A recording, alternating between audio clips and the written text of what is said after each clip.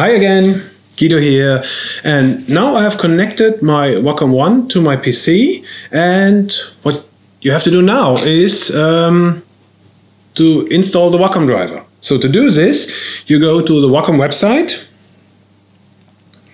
and on the Wacom website you go to Support, and on the Support side you go to Drivers, Manuals and Downloads, or simply scroll down, and then you just go here and just looking for drivers. Here's our latest, and you find always the latest driver from Macintosh and Windows on our website. Just go to download and click, and it takes a couple of seconds. It's not that big. Here we're done. Start the installation. We can close down the web browser now. Okay, accept the end user license agreement, and now it takes a couple of seconds to install the driver features. The nice thing is, by installing the Wacom driver, the driver functionality, or the ability to recognize the Wacom pen, is also enabled in Office applications like Microsoft Office. So Microsoft Office is enabling the pen functionality when it discovers an installed Wacom driver, which is quite neat. But this I show in a different video. Okay, now he wants to have a restart.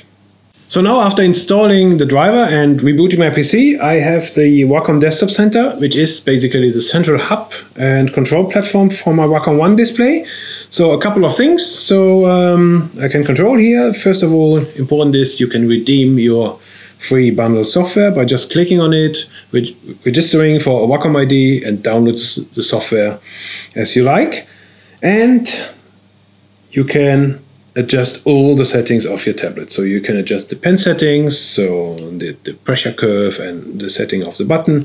You can change the display settings like brightness, contrast and the color space. And you have always access to documentation, user help and tutorials. Let's have a look and go to pen settings. So this is basically the Wacom driver control panel. And here you do your basic settings of your software. The nice thing is, every setting you do in terms of pen button settings, which is by default the right mouse click, but I can do whatever keyboard shortcut or whatever tablet functionality I want, you can do per application. So if you are in a schooling environment, you have different applications you work with, like Zoom video conference, like Jitsi Meet, like a PDF annotator, or like your Office applications. You can have different pressure settings and different button settings in each application.